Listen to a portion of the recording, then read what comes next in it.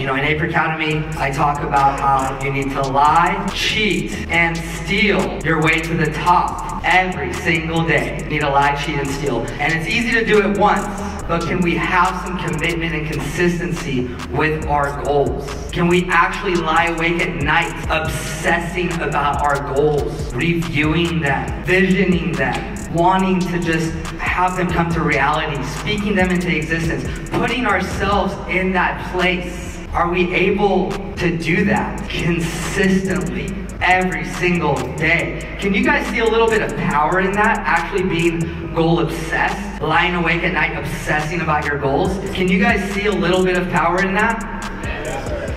Guys, successful people do what unsuccessful people think successful people don't do.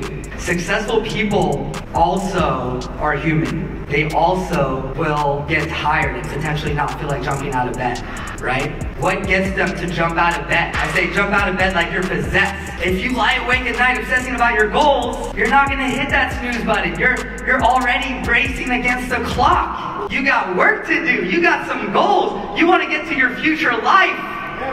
So that's gonna take some cheating. You're gonna have to cheat time away from the things that aren't serving you. For me, it was changing my environment. My environment was not serving me. You know, changing my environment for me meant moving from Portland, Oregon to California. Cheating time away from Netflix, even junk food. Putting yourself in a position to where you can produce. And then steal, that's easy, right? Success leaves clues.